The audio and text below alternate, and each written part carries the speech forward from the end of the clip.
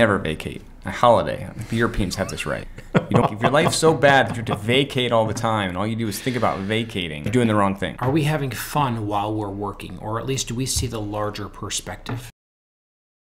Good day and welcome to the Consultant with the Coach podcast. I'm here with my good buddy Josh. How are you, my friend?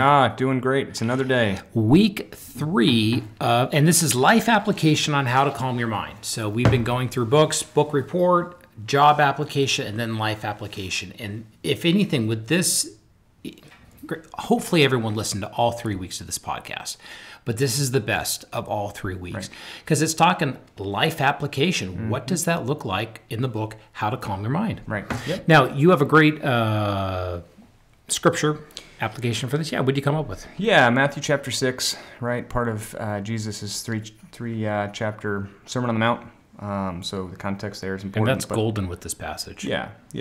But Jesus himself has already talked about this. So some of the stuff in the book is practical, but it's not new, right? Mm-hmm. And Jesus talked about it in chapter 6, verses 25 to 34. He says, "This is why I tell you, don't worry about your life, what you will eat, what you will drink, or about your body, what you will wear. Isn't life more than food and body more than clothing? Look at the birds of the sky. They don't sow or reap or gather into barns, yet your heavenly Father feeds them. Aren't you worth more than they? Can any of you add a single cubit of his height by worrying? And why do you worry about clothes? Learn how the wildflowers of the field grow. They don't labor or spin thread. Yet I tell you that not even Solomon in all his splendor was adorned like one of these. If that's how God clothes the grass of the field, which is here today and thrown into the furnace tomorrow, won't he do much more for you, you of little faith? So don't worry, saying, 'What will we eat? What will we drink? What will we wear?' For the idolaters eagerly seek all these things, and your heavenly Father knows that you need them. But seek first the kingdom of God and his righteousness, and all these things will be provided for you. Therefore, don't worry about tomorrow, because tomorrow will worry about itself. Each day has enough trouble of its own." Well, we don't even have to do this podcast now. I mean, that's such a great... Build on that. Go ahead. Well, great. You quote Jesus, and I have to ad-lib that. You do. That's amazing, though. That's why I took that. I love that. So here we're reading this book, How to Calm Your Mind. Mm-hmm. And, you know, Jesus talking 2,000 years ago, and I can just see, as you were reading that, how his disciples must have just been freaking out over something. Yeah. And he's like, guys, chill out. Chill out. Therefore, do not worry about tomorrow. Yeah. But we are reading the book, How to Calm Your Mind, right, and the life application. So in addition to the Sermon on the Mount, which I believe is perfect, one of the life applications I got out of this book, and it's not a direct one-to-one out of it, and some of this is, there's another book that I'm reading called The Checklist Manifesto. And basically, wisdom through checklists. What I got out of reading this book is you can make a checklist out of it. If you are facing burnout, if you are having problems at work or in life, or you're stressed out, you can use all this great scientific stuff he has in this book to make yourself a checklist. A, this is what's causing burnout, or B, this is how to fix it. There are so many golden nuggets in here. And so the number one thing I would do with this book is, like, if I had this, and if I was in a, thank God not now in a time of burnout, but next time it happens, I'd love to look back and say, okay, what's either causing it, or how am I not de-stressing? Because like we ended our last podcast, we need to, hey, are we living a life in analog? Are we stuck in digital everything? Well, and I think he would even say not to wait till your time in burnout, but actually be assessing it on a regular basis, be it monthly, weekly, for the purposes of staying. I remember the term, it's called heights of stimulation, right? You have so much you can take, right? And once you break that ceiling, it becomes a problem. And so the idea would be you don't want to wait, right, till you actually are burned out, but you want to have some regular way you're assessing your own levels of stress, your own levels of burnout, where you're at in the Maslach's burnout inventory, which we talked about last time, stress inventory we talked about last time, time management we talked about last time, but doing that on a regular basis for yourself, so that you know when you're starting to bump right up against that level that's going to push you into burnout.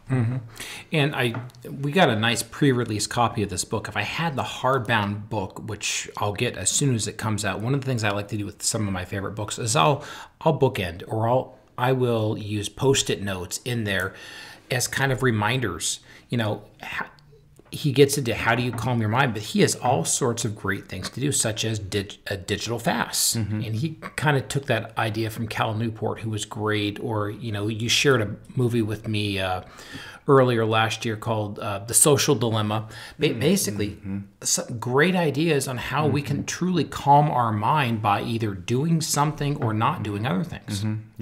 Yeah, no, it's just some sort of deprivation of that stimulation, right, over some period of time, whether it's 48-hour retreats, or I think he even did it for like a month, which is pretty amazing. If I had more time in this... That sounds like fun. Yeah, no, if I didn't have life and kids and work and all that other stuff.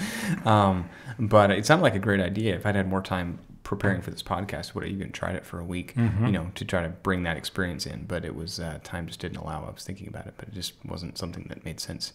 But it's worth it. I think I've done it for 48 hours. So as you've read the book, Life Application for Josh on the book, How to Calm Your Mind, what have you taken out of it? A few things. I appreciated his comments on the mindset of more.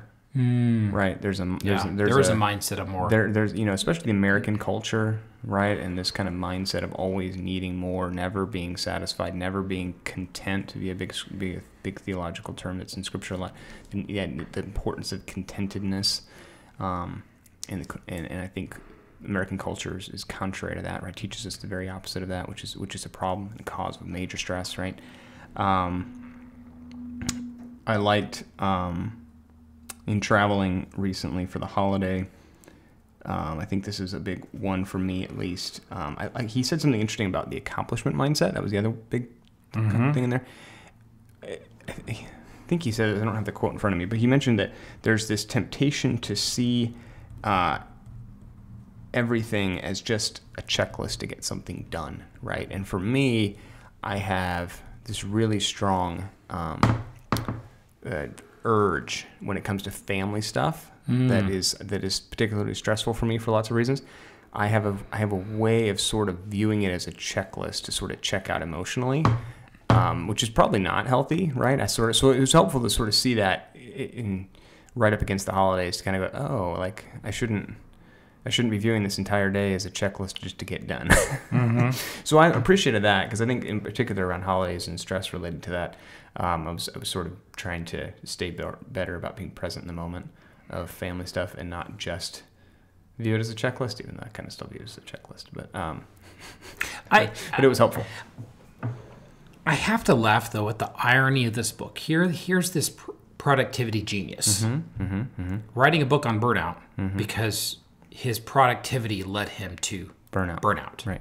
There's a lot of irony there, but which I think he would recognize. He would recognize, and if anything, those are some of the best books. You don't want to read a book on burnout for someone that's never experienced burnout. Right. I want to read a book on burnout from one of the best productivity geniuses who has hit rock bottom because he went too hard. Right. Yeah. But it's still funny. Yeah. I'm sure reflecting on it now, he sort of sees the humor in it. But I can imagine at the time it was, very stressful. Oh yeah, am I going to get out of it? Am I ever going to write another great book again? How am I supposed to write a great book on productivity when I haven't been figured out? Yeah, I know. Now, one of the things I did write from a coaching standpoint, not only in my coaching practice, but the coaches who have coached me, and it's taken me a number of years to realize this, but in coaching, a good coach uses somatic experiences or feelings. How does the body feel? And I think it's really, and the reason why I think feelings are so important, especially for coaches and business professionals, is we so often will just say, hey, what are the numbers? Did I get things done? Did I get the checklist done? How's the business going? And all of a sudden, you can only push so long until you just hit a wall and can't go forward anymore. In my coaching experience, what happens frequently is you don't just hit a wall. There are feelings way before you hit the wall. And one of the things that I've learned reading books like How to Calm Your Mind is the role of feelings and how the body feels way before you hit the wall. Because you just don't hit the wall. You all of a sudden like, hey, something feels off. Oh, yeah.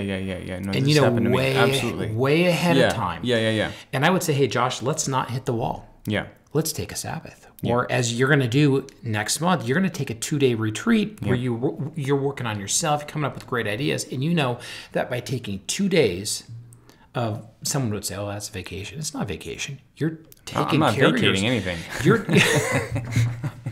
No, I'm a big believer in not using that word vacation. Actually, that's another podcast. How about 2 days of intentional working on your business for next year? Call it a retreat. Let's do a retreat. Very Exactly. different than a Retreat so you can then forge ahead. I never vacate. A holiday. The Europeans have this right.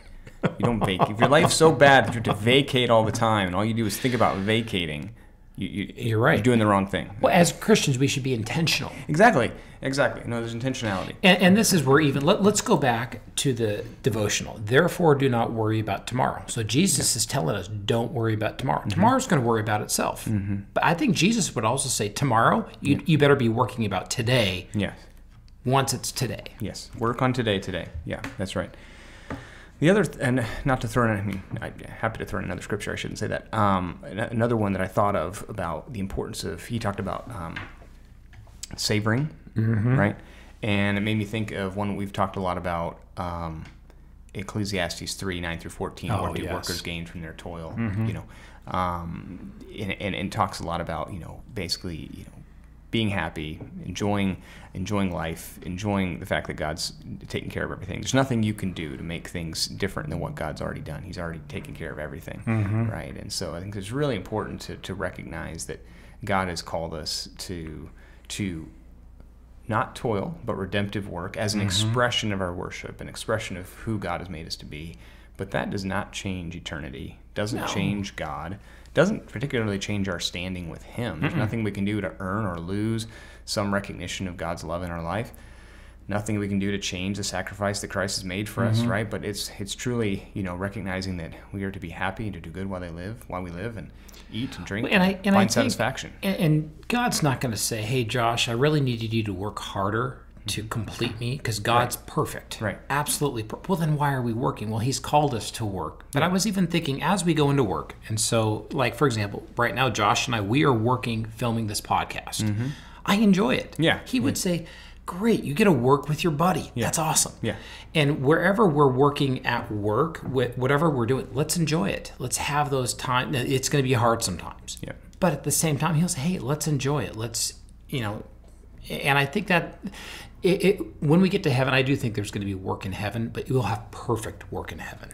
Yeah, and I think that thorns and thistles. And as this is heading into the holidays, when this is going to come out, that end of the year, New Year's, and resolutions. I think the other thing, in addition to examining your work, where is it toilsome, stressful, where can it be better, where you redeemed, but also just savoring. How do you savor? He talks a lot about savoring. That, and that's what I think is that Ecclesiastes passage is about. Is once you've redeemed your toil into work, savor the life you have, savor your family, savor the people you work with, savor those moments with kiddos, right? And or just the passing conversation with a coworker, or that person you happen to start up a conversation with at the coffee shop, right? There's moments to savor, nature and beauty and all those things that can slow down. This book is How to Calm Your Mind, and let me throw, the author doesn't at least appear to be a Christian.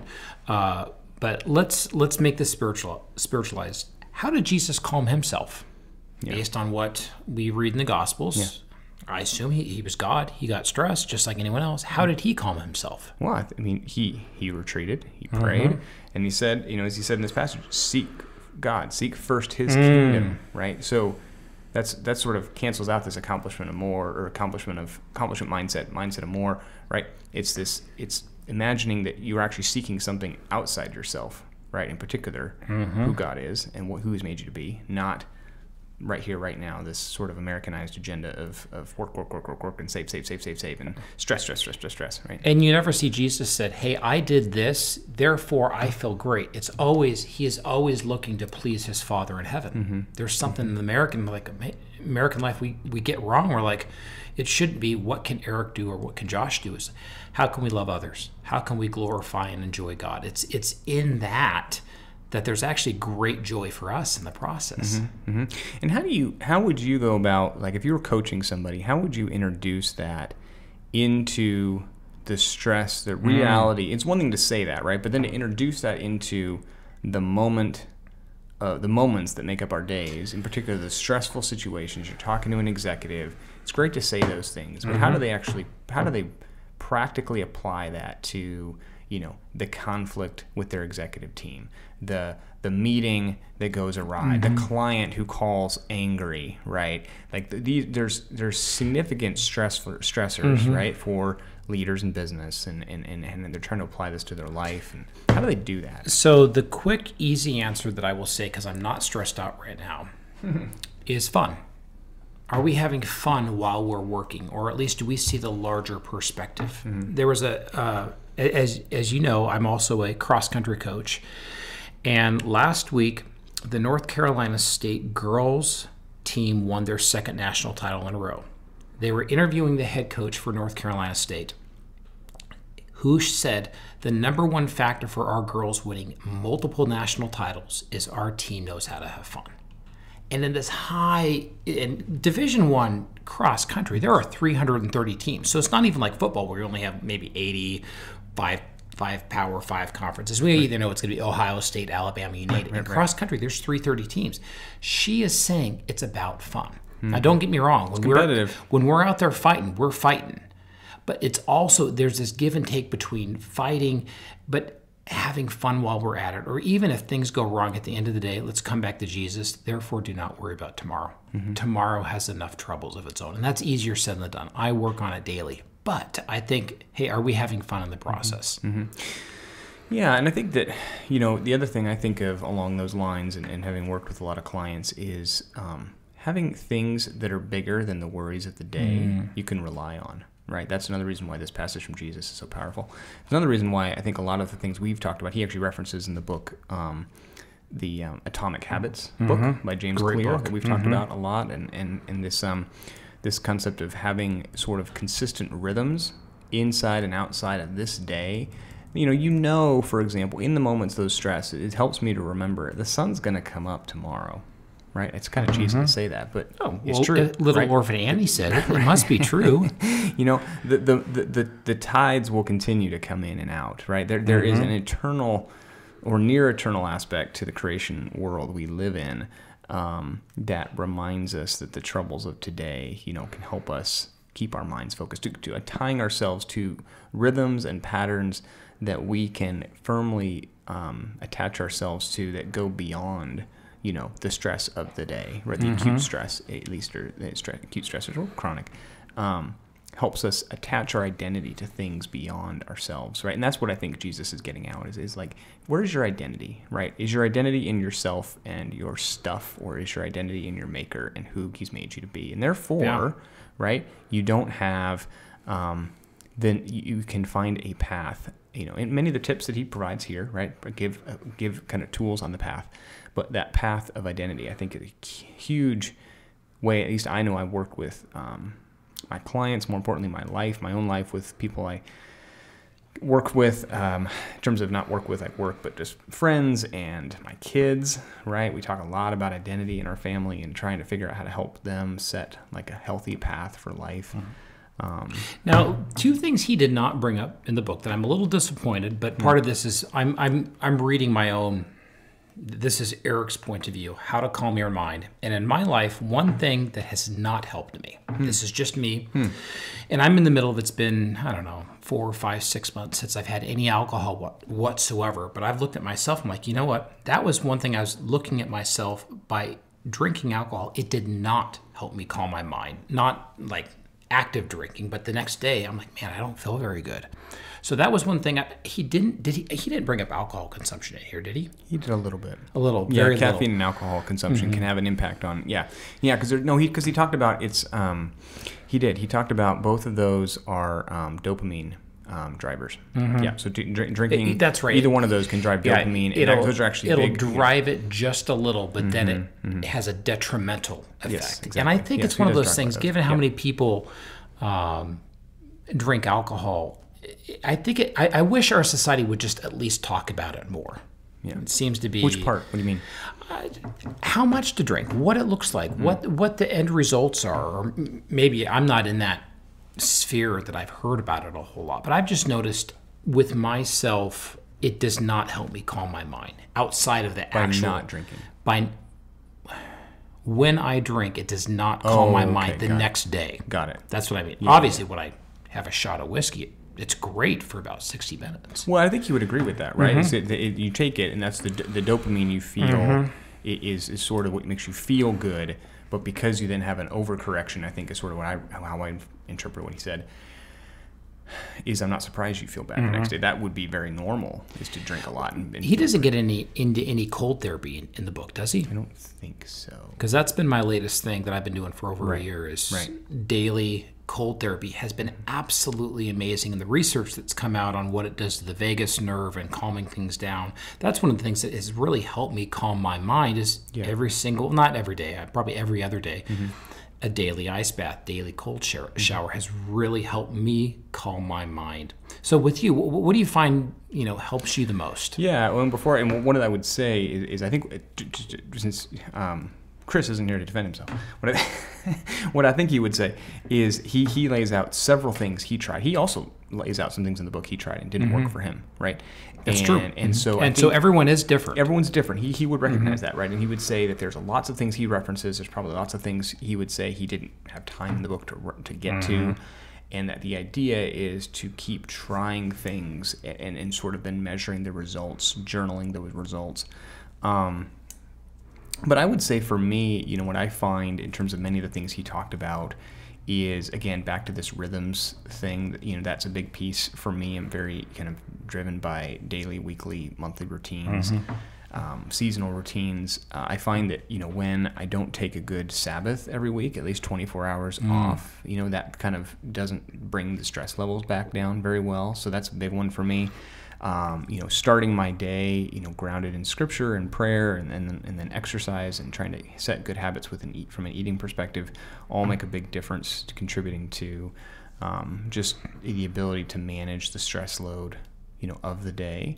And then to your point earlier, even on those times when I start to feel burnout, when I already have calendared 48 hours off, even when I know I can't get there for 4 weeks, 6 weeks, 8 weeks, 3 months, I look ahead to these.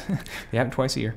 I will look forward to them for several months because then I can at least, it's just the way I'm wired. Well, I can endure a lot when I know that I've got 2 weeks coming off, and in particular 48 hours all to myself that I'm going to take, right? And so I can endure quite a bit, knowing that's on the calendar. Versus if I don't have it, well, and you have the hope of what that's going to be, and that's right. That's really, really good. Yep. Well, yeah. Hey, thanks for coming across this book. This is, one of our first books and podcasts that we've done that are pre-released. Pre-release, yeah. And Josh found it because he's Mr. Productivity in terms of as a consultant, for crying out loud. What you do for consulting, the businesses that you consult with, it's just amazing. So... But hey, thank you for coming across this book. I like it. We've got another one coming up now, starting next week. And what is the new year? What is the new book? So next into the new year, right? So this podcast. These last ones will be dropping on the 27th, and next one's going to be, I think, the 3rd of January. And it's going to be All the War They Want by a guy named Jeff Ingalls. And it's going to be really all about just how to build your teams, how to break the rules, right? From both a special operations perspective, from a cybercrime perspective. It's really interesting, the company he's built and the way he sort of lays out these concepts. So we're really excited. Hopefully going to get Jeff on the show at some point. That would be amazing. So, yeah. Well, good. Look forward to that. So in the meantime, hey, go on to theconsultantwiththecoach.com. I do want to thank the team at How to Calm Your Mind. Book's going to be in the show notes. I would say, hey, go out and buy the book. Yeah, go get it. It's well worth, whether it be $15, $20, $25, whatever it is on Amazon. It's well worth your time. So go do that. And until then, have a great, great day. And a Happy New Year.